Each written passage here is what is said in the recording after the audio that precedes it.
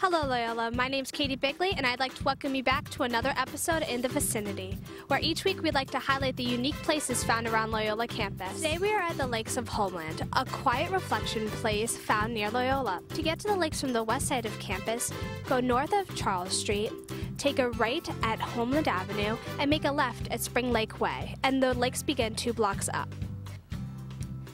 To get to the Lakes of Homeland from the east side of campus, you could take the Library Bridge, go over the Notre Dame campus, take a right at Homeland Avenue, and take a left at Spring Lake Way. If you're looking for a place to spend a quiet afternoon, take the short walk from campus up to Spring Lake Way to a nice little green space affectionately called the Lakes by area residents. The Lakes of Homeland, a historic neighborhood just north of Loyola, offers this peaceful little setting where urban residents can escape the hustle and bustle of city life.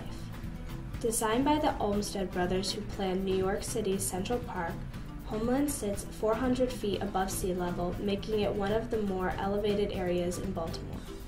The rolling terrain of this neighborhood evokes an Old English flavor that one can plainly observe by design of any of the more than 300 homes in the area.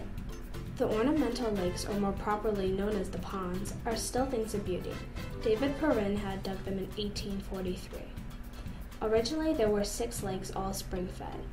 In 1950, city water was introduced into the upper lake to keep the ponds from going dry.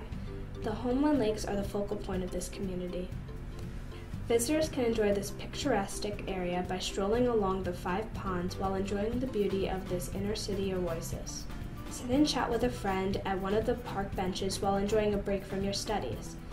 Feed the ducks and geese that frequent these ponds, or else simply watch the many brightly colored orange carp found swimming throughout the ponds. Whatever your reason for visiting the Lakes of Homeland, make it a point to see this old-world little commons in the vicinity of Loyola.